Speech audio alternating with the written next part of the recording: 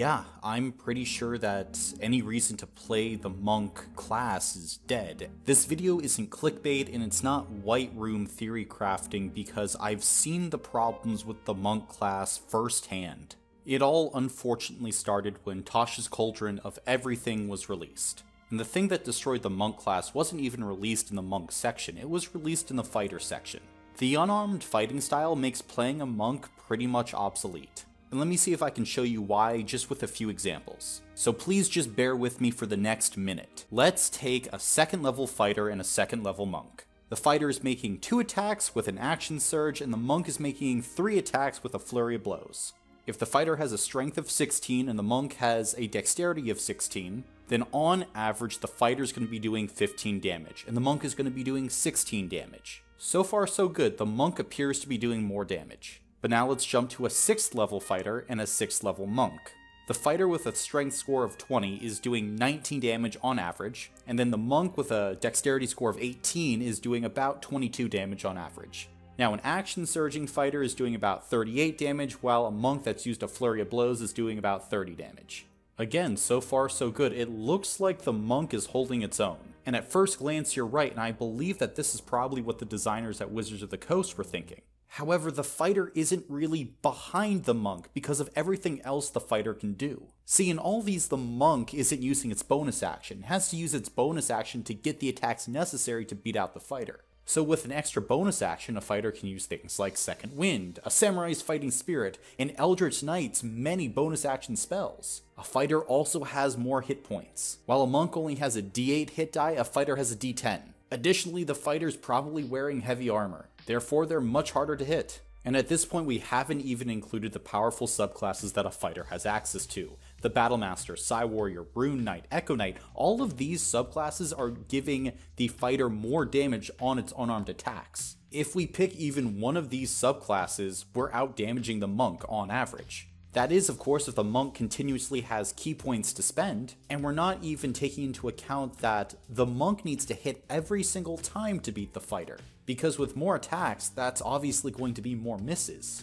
A monk literally needs to be perfect in order to keep up with the fighter in terms of unarmed strike damage. Let's say a 6th level fighter misses one of its attacks, and a 6th level monk hits on 2 of its attacks and misses 1. And let's say the fighter rolls for max damage, and the monk? Well, the monk rolls below average. That fighter without any other bonuses is doing 13 points of damage, and the monk is only doing 12 points of damage. And again, they're close. That 1 point of damage in an actual D&D campaign isn't going to matter much. It's the fact though that the fighter can do this while having categorically better abilities than the monk. And to talk about why this is such a problem, we need to get into a little bit of dice math. Essentially, when you roll more dice, you're going to get closer to the mean of those die rolls. So you're going to be more consistent, but also that means hitting the maximum less often. Let me put it in these terms. You have a 12.5% chance to roll maximum on a D8 roll. You have a 6% chance on hitting a maximum roll rolling 2d4s. The average for the 2d4s is higher. Yes, if you were to hit every single attack, you would technically be doing more damage. But 1, you're not hitting every single attack.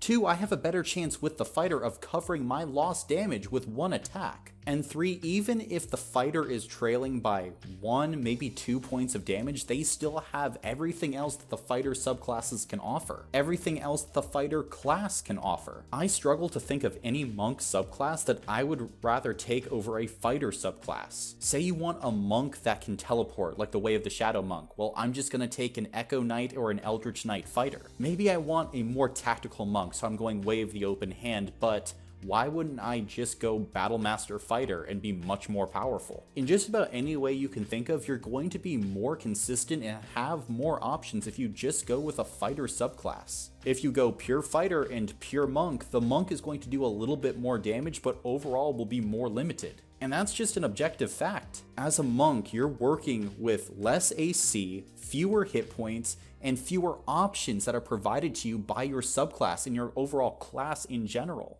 And the whole argument for monk over fighter completely flies out the window when you realize that you can just multiclass 1 level into the monk class. And if you do that, you get the martial arts class feature, which allows you your unarmored AC and the ability to, as a bonus action, make an unarmed strike. Now, are there drawbacks with using an unarmored AC as a fighter? Yeah, you're really multi-ability score dependent, but your damage output is going to significantly increase with your unarmed strikes. For one round, you will be hitting as hard at 2nd level as a 10th level monk. That is fucking insane. And it would be one thing if you couldn't feel it in game, but you can feel it in game. An unarmed strike focused fighter just feels more powerful than a regular monk.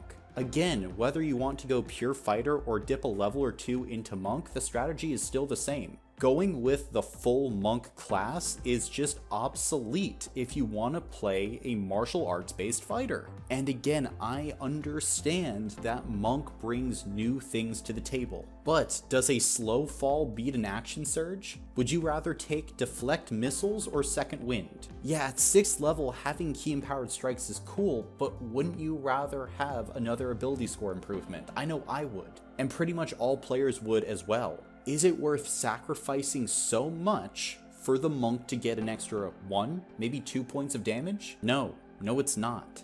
With Tasha's Cauldron of Everything, Wizards of the Coast infringed on the niche that the monk had carved out for itself. Now, why would I ever choose the monk class? Now, is there a fix that a DM can implement for the monk? I don't know, maybe. Obviously, you could increase the martial arts die. Heck, if your monk is a human, then you can take the feat Fighting Initiate and get unarmed fighting at level 1. This is something that you can do. However, you're still not getting all the other benefits of a fighter. You're not getting its AC, you're not getting its hit points, you're not getting its abilities. And frankly, I find it very unfair to basically need to pigeonhole a class into taking a certain feat in order to keep up with another class. That really is encroaching on your niche. I hope that with the coming of 1D&D, Wizards of the Coast will take a serious look at the monk class and make some much needed changes. Because yes, you can have fun playing a monk character. I really don't think that's up for debate. Because quite frankly, you can play a character that is suboptimal and still have a lot of fun in 5th edition.